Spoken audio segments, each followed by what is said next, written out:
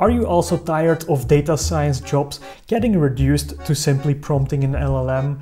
Do you think it's a bit sad that unless you work at a big AI research lab, knowing how to send an HTTP request is probably more important than knowing what a loss function is? And by the way, if you work at a big AI research lab, please contact me, just so you know. But anyways, that's why I'm traveling back in time to a period when you had to manually implement your own backpropagation algorithm in order to train a neural network. And so the goal of this series is to challenge myself and implement a small neural network framework in C++ so I can get more understanding about both the technical and also mathematical foundations of deep learning. So if you also want to understand neural networks in a deeper way, I promise at the end of this series you will have learned a lot, and you also don't need to be an expert to follow this series, as I will be implementing everything from scratch anyways. The first question some of you might be wondering is why I am going to implement it in C++. Well, I wanted to use a lower level language, as this forces me to also learn about the engineering principles behind neural networks. And as almost every machine learning library such as PyTorch, TensorFlow and sklearn, in those libraries the heavy mathematical operations are not implemented in Python, but they are done with C or C++ bindings, so C++ seemed like the obvious choice. I can already hear some of you wondering why not write it in Rust instead, as it's also a lower level language, enforces memory safety, prevents race conditions, and has a compiler that gives actually useful error messages back. Well, hey, if you feel like wearing a helmet while cycling, think you need to wear some sunscreen if you go outside for a few minutes, or if you want to wait for a green light at a crosswalk, Rust is definitely a good language for you. But if you're not scared of any memory leaks, a way too complex build system, being able to access arrays out of bounds, and want to learn a language that actually produces commercial value, you should consider C++. And before I'm going to do C++, I will first show you a small project in PyTorch, which will demonstrate all the functionality that we want to support with our neural network framework. PyTorch, as you probably know, is a machine learning framework which makes it very easy to implement and train neural networks using Python. As a dataset for this example, and also to test my own implementation of neural networks in C++, we will be using MNIST, and its more difficult drop-in replacement Fashion MNIST. Both datasets include black and white images of 28 by 28 pixels, where each image belongs to 1 out of 10 possible classes. In MNIST, these classes are the numbers between 0 and 9, and in Fashion MNIST, the classes are clothing items such as t-shirt, trouser or dress. Although nowadays these datasets are considered hello worlds and are very easy to learn by our algorithms that we have these days, but back in the day, in the 90s, the MNIST dataset was considered a serious benchmark to compare various machine learning algorithms. With PyTorch, we can easily load these datasets as follows. We can then divide our dataset into batches using a data loader. Let's now quickly write some code to visualize our dataset and check that everything is okay. PyTorch also has easy GPU support, and in my case the GPU of my M1 Mac is correctly detected.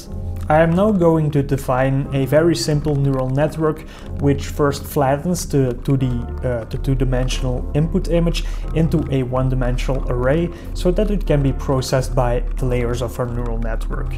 I'm going to make 3 linear layers with ReLU activation functions in between. As we need our network to predict 1 out of 10 possible classes, the dimension of the last layer is also 10. We will associate each of those 10 numbers with a single class of our dataset, and we will consider that a higher number means that the network has more confidence that the input we processed belongs to that specific class. We are then required to also implement a forward pass, which is very simple in our case. It just takes a single or a batch of images and applies all the layers. This basically comes down to a lot of matrix multiplications.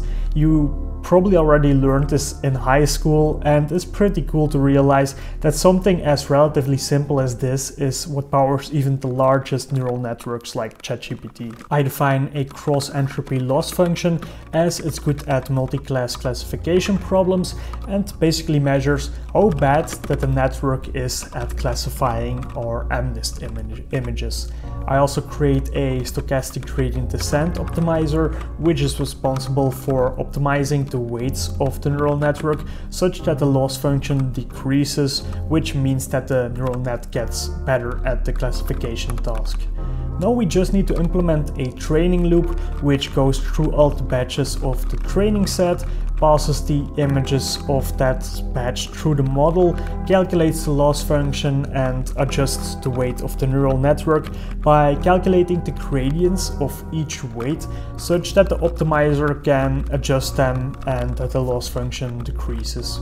I also write a test function which iterates through the test set, passes a batch of test set items through our model, computes the loss. We also compute the accuracy this time by considering the largest number of the output, the prediction of the model. So now that everything is ready, we just train for a certain number of epochs while also tracking our performance on the test set.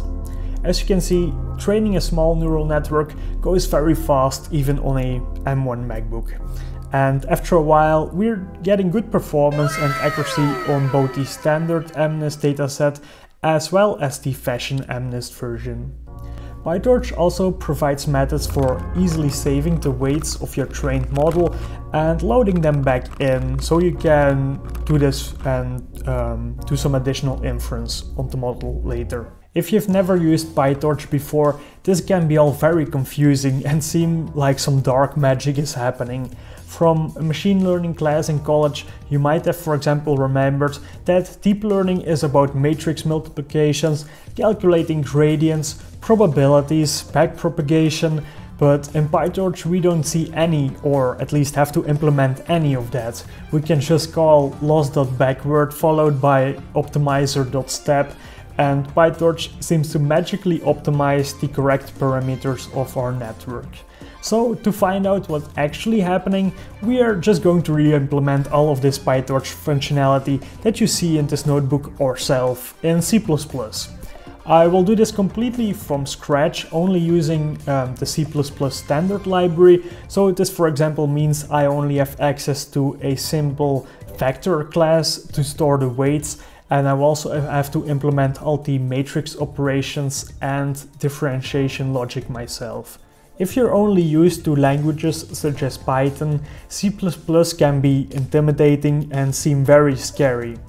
For example, instead of just declaring x equals 5.1, you have to specify the type of the variable, and there are lots within the standard library. For example, even if you know that you need to store a floating point number, you still have to choose between float, double, long double, depending on how much precision you require. You also have to manually manage your memory and decide whether you want to allocate a new object on the stack, which is faster but automatically destroys the object when the function in which you created the object returns, or if you want to allocate the object on the heap, which allows the object to live longer than the function in which you created it, with the downside of also having to remember to actually remove that object from the heap, or else you will run out of memory. With all these squiggly signs, you can also make variables hold memory addresses instead of the actual object, so you can just pass around pointers to objects instead of the actual object. And in order to run your program, you also have to first compile the code to a language specific to your machine. So you might be wondering, we are not longer living in the 80s, you old fool. Why bother with all of this when I can just use Python? Well, the main upside of C++ is speed. Because after compilation, we are directly executing machine-optimized code rather than running the code with an interpreter, and also because we are manually managing the memory instead of relying on a garbage collector, C++ is in general much faster than Python. And maybe the most important reason that you can flex that you know C++. So let's get started, and for this video we will just quickly set up a new C++ project for our neural network framework. I work on a MacBook, so I'm using the CLang compiler for C++. I then install the C++ extensions on my VS Code editor, install a debugger, install the CMake extension for easily compiling my projects within the VS Code UI.